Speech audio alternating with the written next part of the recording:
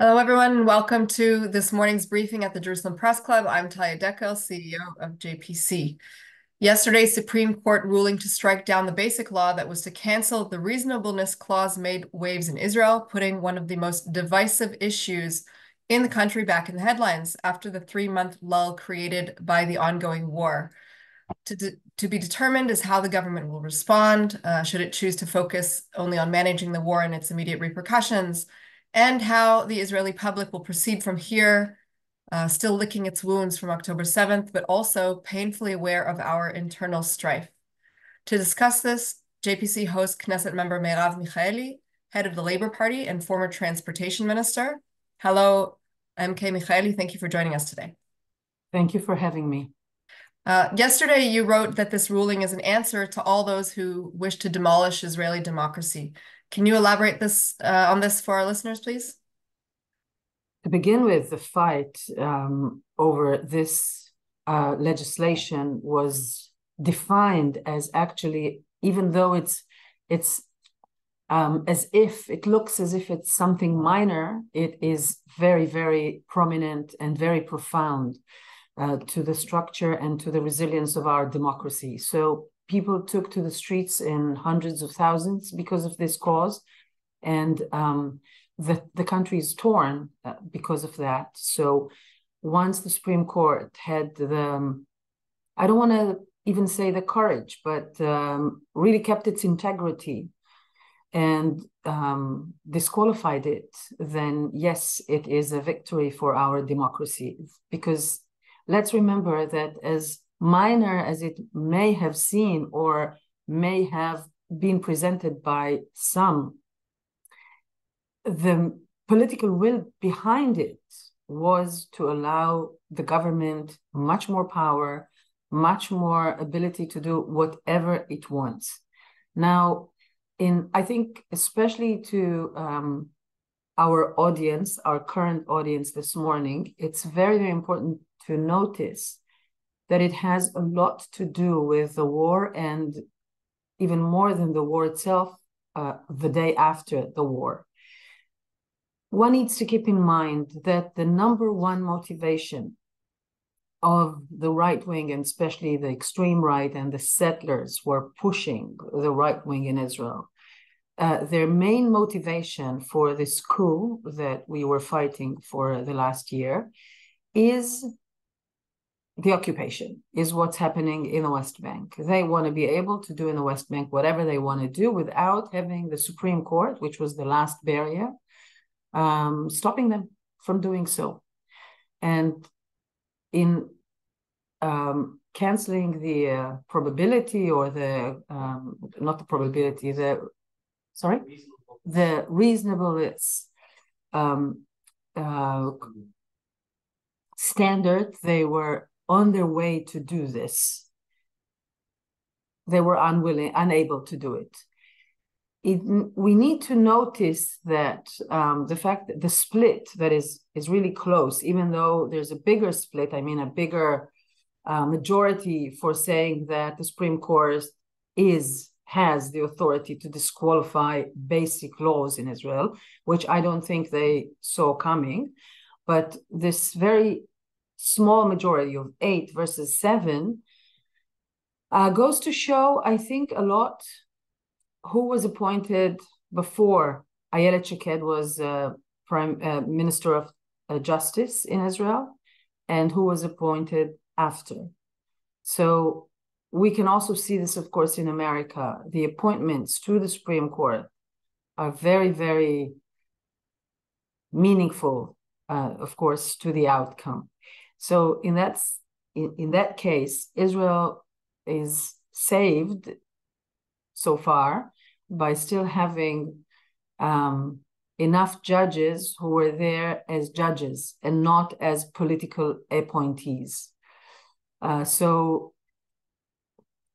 if we look at the government itself, like in the short run, what can you do about that? First of all, as long as they have Benny Gantz on the government, they are committed to only do things that are related to the war and that are agreed upon. This is not agreed upon. Gideon Sa'ar came out a few days before that saying very clearly he will not support trying to pass this or to delay the ruling on this and so forth.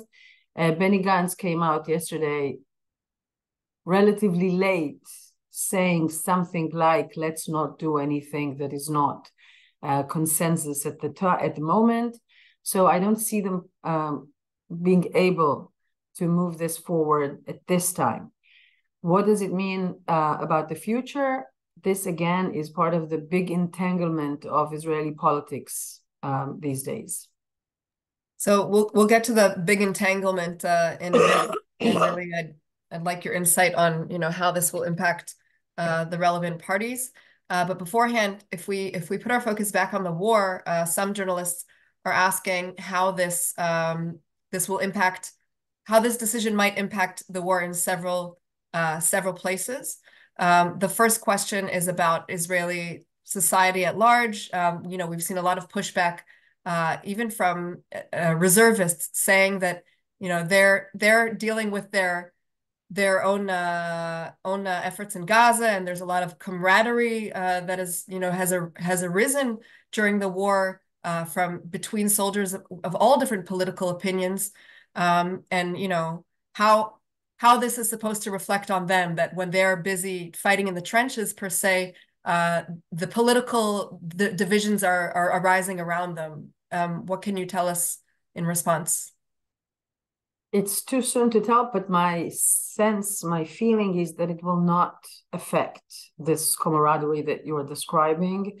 And generally speaking, I think the public is not so bothered with that. People are dealing today, in like 3 months almost into this war, into so many hardships. The atmosphere in Israel is so harsh. Everything is painful.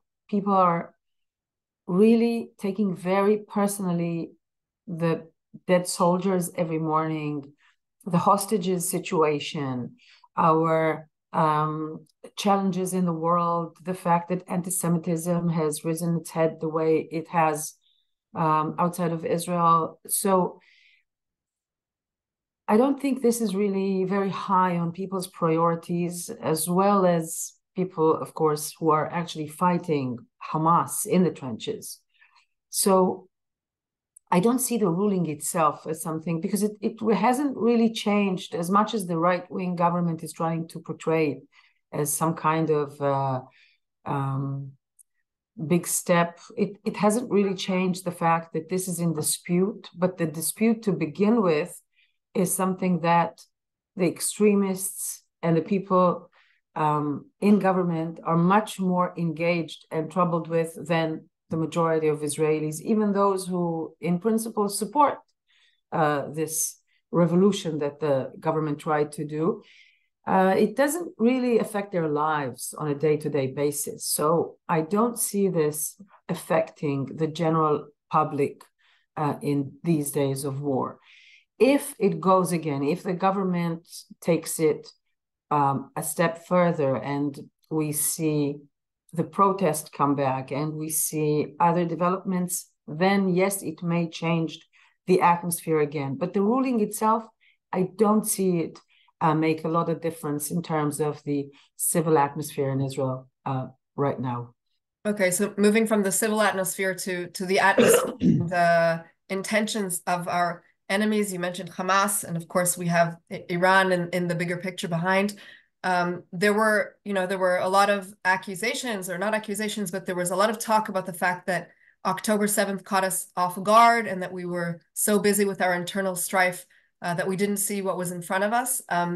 Do you think that Hamas or its sponsors will take advantage of any continued division within Israel, should this be a reaction to the current ruling, even though you just said it wouldn't? But in case it does develop further, do you think that they will take advantage of this in their modus operandus in the war, which we know is now going to continue for an unknown amount of time? Even the IDF spokesperson said last night that the dispute in the Israeli society certainly had a big contribution to Hamas's decision to go for the October 7th horrible massacre and ferocious attack. We have known from the intelligence, and I have heard this in the committee, and I have heard this from the highest people in Israeli IDF intelligence saying to us before October 7th, during the months in which there was this really painful, and it is a painful struggle in Israel against the judicial coup that they were pushing forward. They said our enemies are looking at us and seeing a historical weakness. They are seeing for the first time in Israel, they said a historical weakness.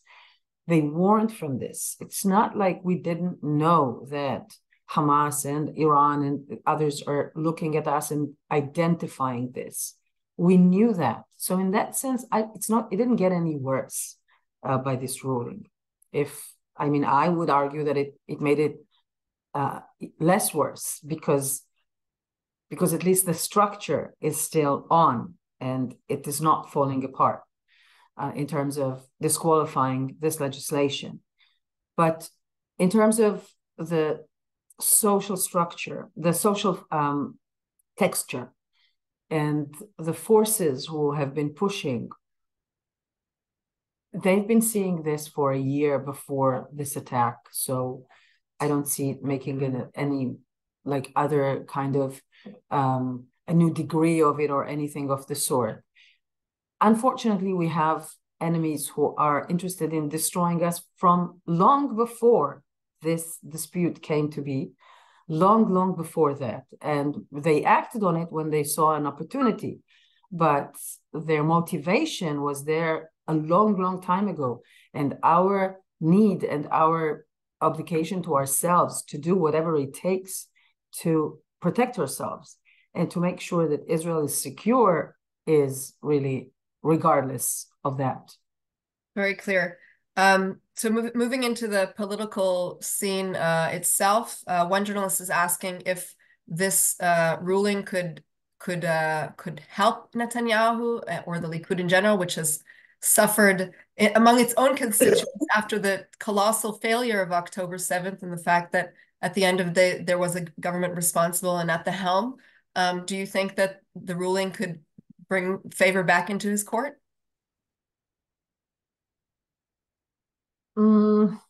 This would be really, I don't know, like looking at a crystal ball.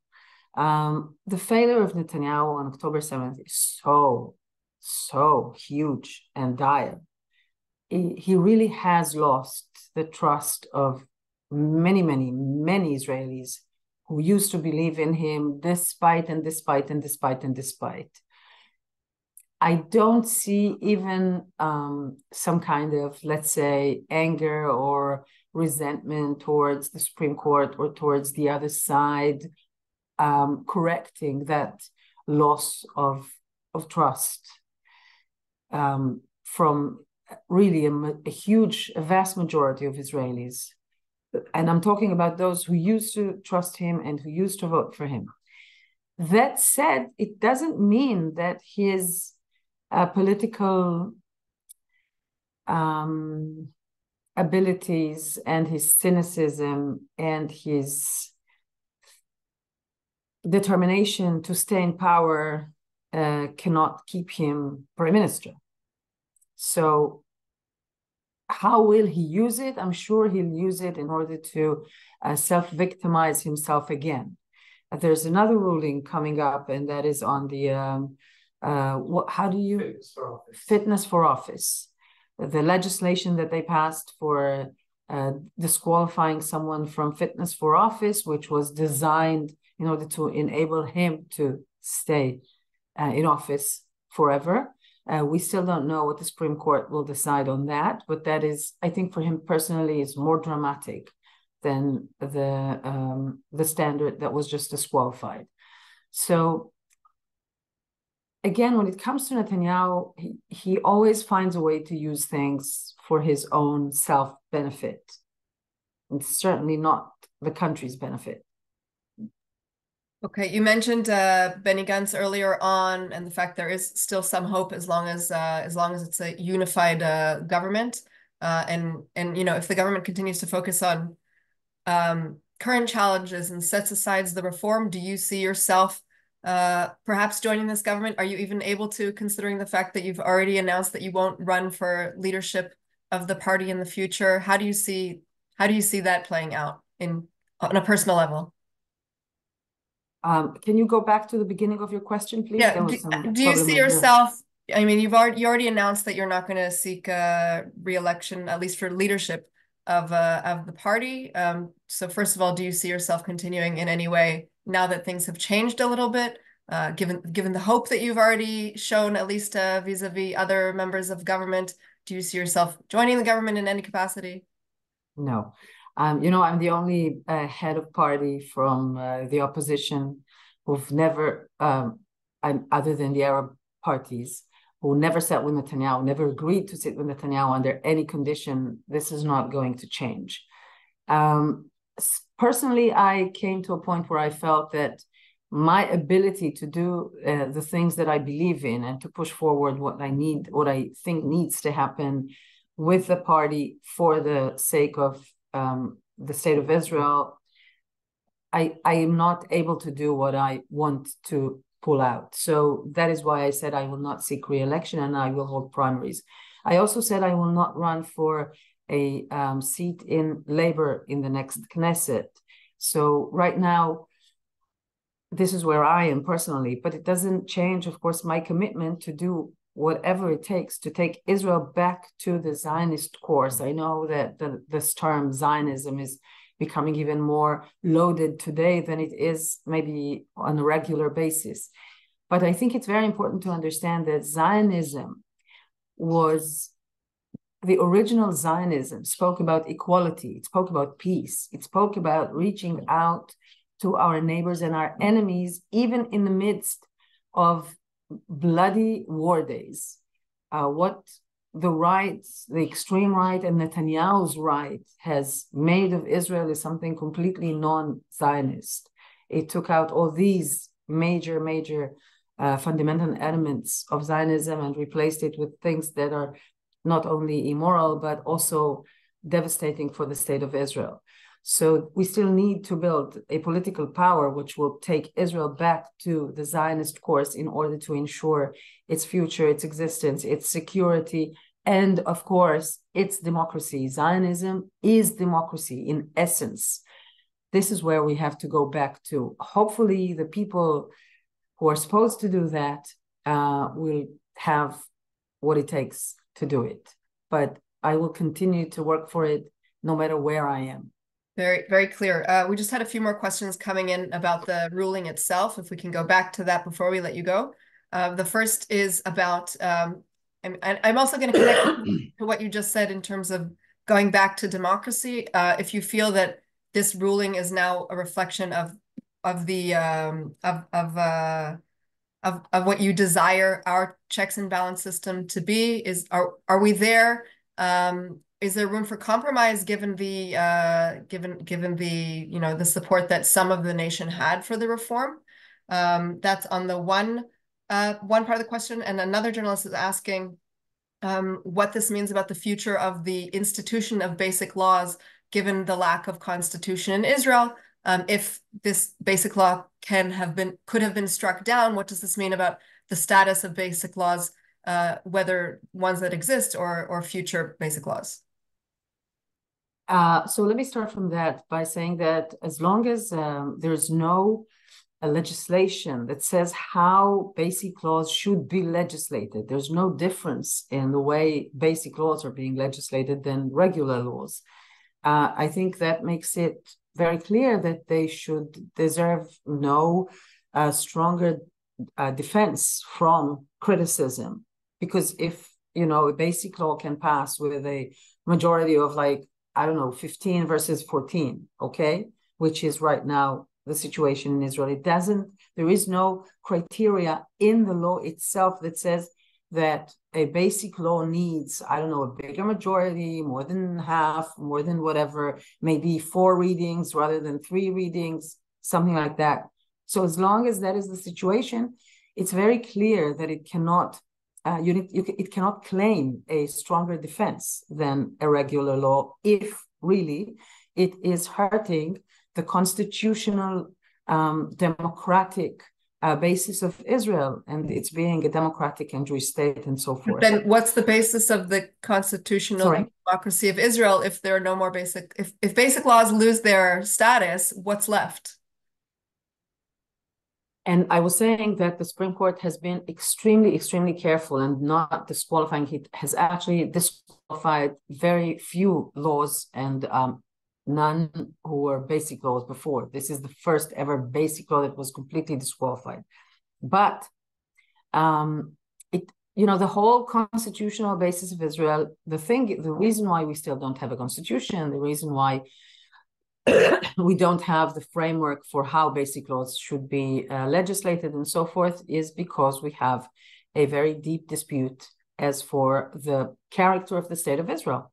Is it Zionist, which means it believes in inequality, it believes in a democratic state and not a religious state, and it believes in a state that has borders and trying to not live in a constant war with its neighbors, but rather seeking for agreements and peace with them.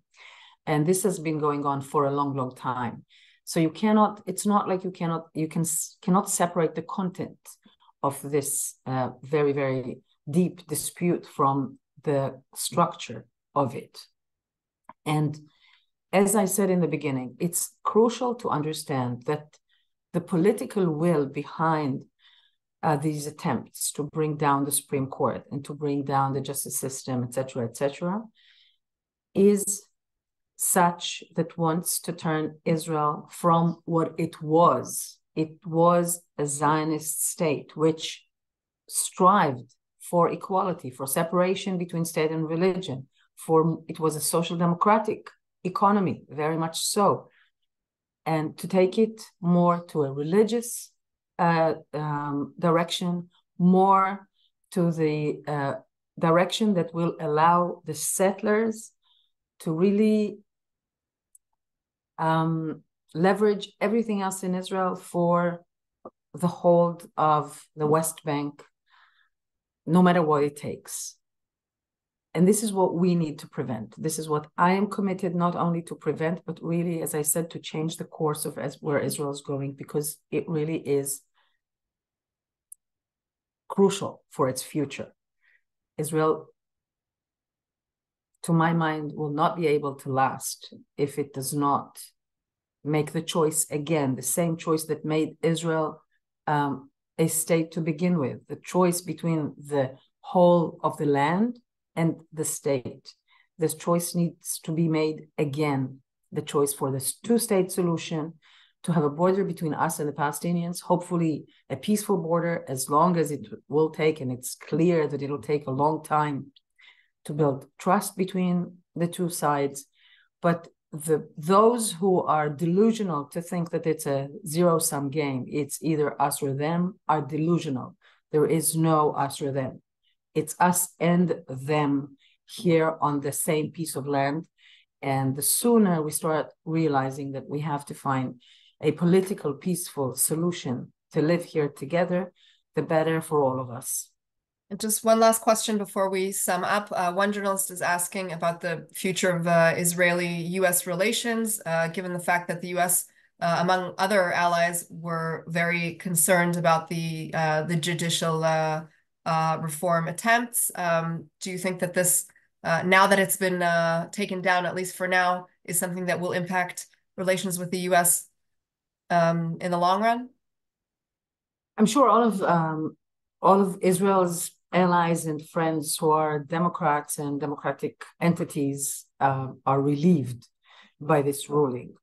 Does it promise that we will not continue to go down that road? Unfortunately, no. As I said, this is it's not a standalone. It's part of the bigger picture of where Israel's going. So, as I said, it's part of the discussion that we have with the US on the day after. Where are we going? Where is Israel going?